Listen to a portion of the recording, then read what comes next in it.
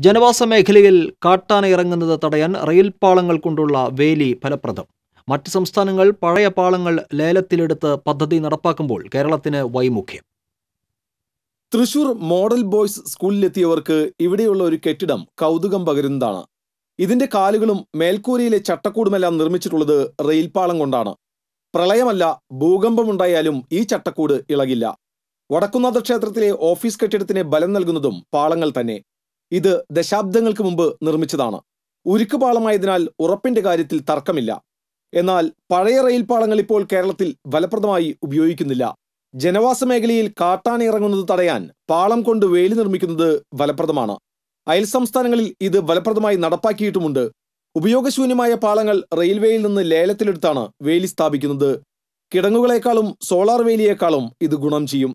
ഇരുമ്പുകാലുകളിൽ രണ്ടു വരിയായി നെട്ടും ബോൾട്ടും ഇട്ട് ഉറപ്പിക്കുന്നതിനാൽ ആനകൾക്ക് ഇത് മറികടക്കാനുമാവില്ല. ഇത്തരം വേലികൾ സ്ഥാപിക്കുമെന്ന് നേരത്തെ നിയമസഭയിൽ പ്രഖ്യാപിച്ചുവെങ്കിലും പദ്ധതി നടപ്പാക്കിയില്ല. T.C.V, തൃശൂർ.